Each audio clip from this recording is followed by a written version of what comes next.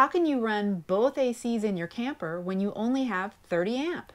We have the answer. Stay tuned.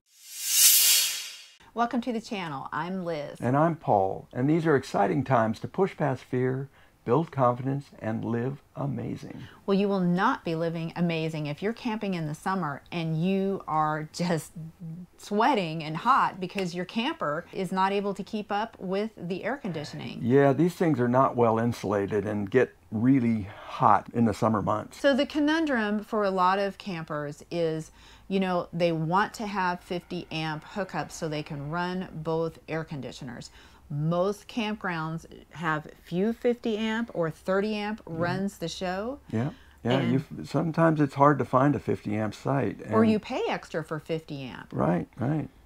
So talk about, when we were at Menifee. This beautiful Class A was coming through, and there was a waterfront site right next to us. We were in one, but it was only a 30 amp site. They moved on and found a site not on the water. And that was kind of a bummer because they pulled in and you could tell they really loved that waterfront site, but they actually chose just kind of a not as good area just so they could get that 50 amp. Yep. There's a product out there that allows you to run both air conditioners hooked into 30 amp, and it is a game changer. It will of course allow you to camp anywhere you've got 30 amp. The product is called SoftStart, and it also works if you're mooch docking or driveway docking. You can actually run an air conditioner in a driveway hooked up to their household. That is a game changer for sure, because we know a lot of people that have added 30 amps to their house so that they could have someone stay in their driveway with their camper or use their own camper in the driveway. No more. And this also means that if you have a small generator, a 2,000 watt portable generator, you can run one AC off of that generator. So wow. It's like Liz says, it's a game changer. So this was one of those things that we're all faced with, that to buy or not buy with our campers. And I've known about SoftStart pretty much since I started RVing, but up until now I'd never installed one. I'm sorry. The only thing I'm sorry about is that I didn't do it sooner. It makes a huge difference inside. It just is so. It's quieter. It's so much quieter. we didn't count on that. We just were thinking about the 30, 50. Yeah, exactly. When it kicks on and off in the camper now, it is much less sound and feel. You know, I'm sure when you turn your AC on, you know when that thing kicks on because it kind of shakes the whole. It's like a hard start and a hard turn off. It's like a bam turn on, bam turn off. And this is a softer, not only turning on, but softer turning off. Which we really like because we also have a heat pump in our air conditioner, and when that kicks off, you know, it's just a lot quieter. But now when we go to pick a campsite, we don't have to be focused on 50 amp in the summer. We can do the 30 amps, and it gives us a lot more of the campground available. You put it between the start capacitor and the compressor, and it absorbs the inrush of current that it takes to start the compressor up. And that's where the problem lies, is it's not so much running the compressor, it's starting the compressor.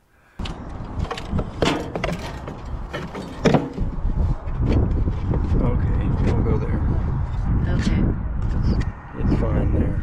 And pretty much anyone can install it if you're used to connecting wires. Now, I'm not used to hooking wires up, but if you're used to connecting wires and using those little things that you use. Yeah, that's the male-female spade connectors, yeah. Yeah, and it's really easy. Well, yeah, it's pretty easy. I mean, they have, on their website, they have instructions for pretty much every AC that you're going to find in a camper. And if you just follow the step-by-step instructions, it's pretty simple. And SoftStart has phone support, so they'll actually walk you through it. So in our case, they said it would take an hour to do the install. We were not in a rush. In fact, you know, we had to get down from the roof a couple times and get some extra tools. We're going to list all the tools that we used, but we took 30 minutes. So what tools are needed for this job? A wire crimper, a wire stripper. I used an impact to get the screws out. You could do that with a regular Phillips head screwdriver. And then you used a flathead to kind of pry the cover off. Yeah, the cover is almost the hardest part of the job.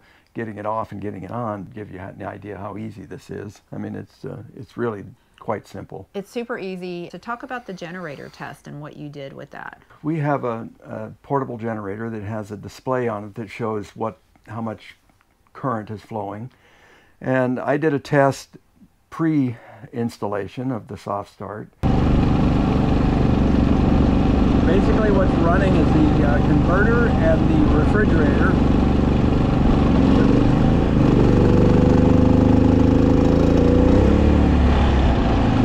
And the spike was, I think I saw it flash by at like 45 amp. Which would have blown a 30 amp. Yeah, potentially could have kicked a breaker. And that was just one air conditioner. And that was one, yeah. And then we did it after the SoftStart installation.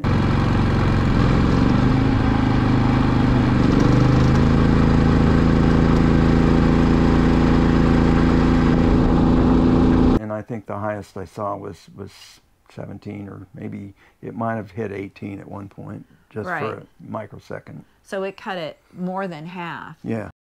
So you'll need one for each air conditioner. Yeah, if you have 3 ACs, you're not going to run 3 ACs on 30 amps. To that point, let me discuss, I don't want to get into the weeds too much with loads, and that's pretty much what you call any electrical device. Anything you plug in is a load. You'd still have to be aware of the loads that you're running. If you're running 2 ACs at once, you're probably not going to be able to use the microwave at the same time. Or your dryer. Or if you have a dryer.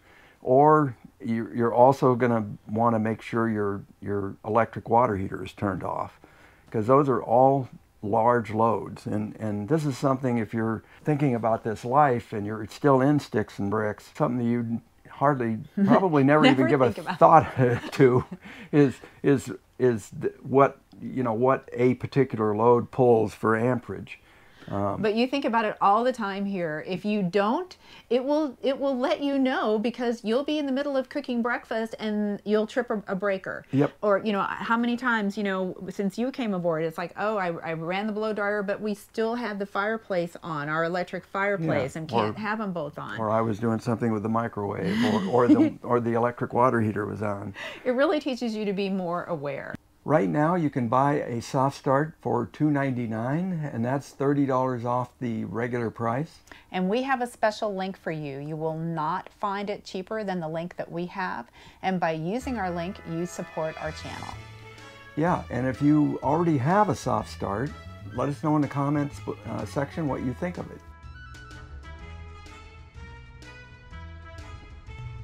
So Paul is sleeping. Should I wake him up the SoftStart way or the other way? Yeah!